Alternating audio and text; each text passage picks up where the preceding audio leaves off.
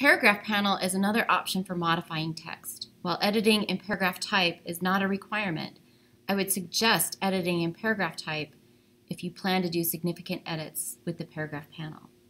Some adjustments that can be made via the paragraph panel include horizontal alignment, paragraph indents, and first line indents.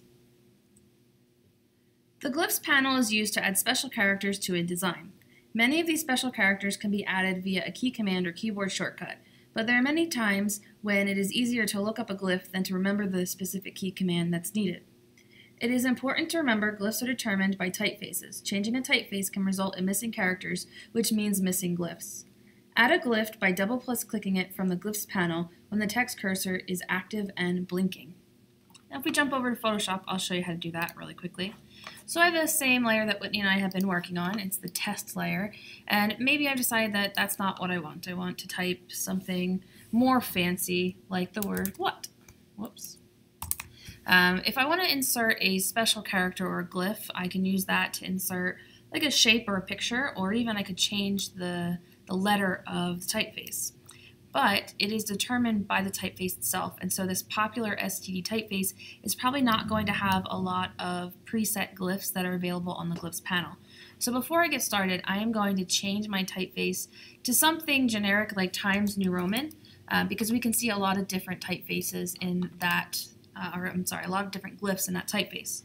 With the text cursor blinking, if I was to launch the glyphs panel, which can be launched via the type menu, so go to the type menu, choose panels, and then glyphs.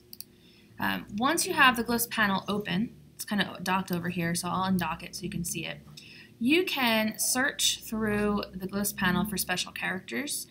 Maybe you are making a pricing chart and it has things that are in euros or in pounds. Pounds sterling, my mother would correct me.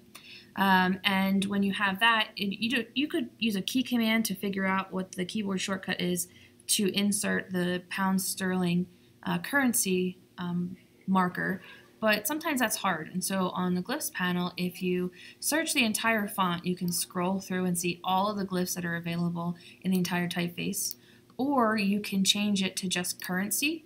And so now I could insert with the text cursor blinking by double-clicking the pounds sterling icon or the euro icon for a pricing chart that I might be making.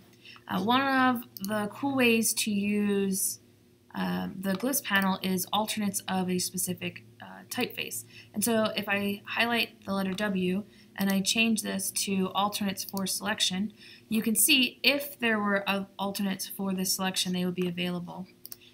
You can also just search the entire font and see if they have different characters that you may be needing. And so if you're typing in Spanish, you might need an ñ, and if you double click, you can insert an ñ. You can insert lots of different characters with accents for projects or for types that you're working on. You can insert a copyright symbol. All of these can be created using keyboard shortcuts, but it's kind of difficult to remember all of them, and it might just be easier to insert them using the glyphs panel. But be careful, because these are tied to the Times typeface, and if I switch the typeface away from Times to, let's say, something like Popular, which is the one we had before, Popular STD Black, all the typefaces that you have available to you might not have all the same glyphs built in. And if you choose a typeface that doesn't have it, you'll see a square appear. And so it actually looks like Popular has a lot. So let's just click through and let's do arts and crafts. They have different versions of the same letters, but eventually you might find a typeface that doesn't have a glyph, and you'll see basically a big rectangle appear where there should have been a glyph in your typeface.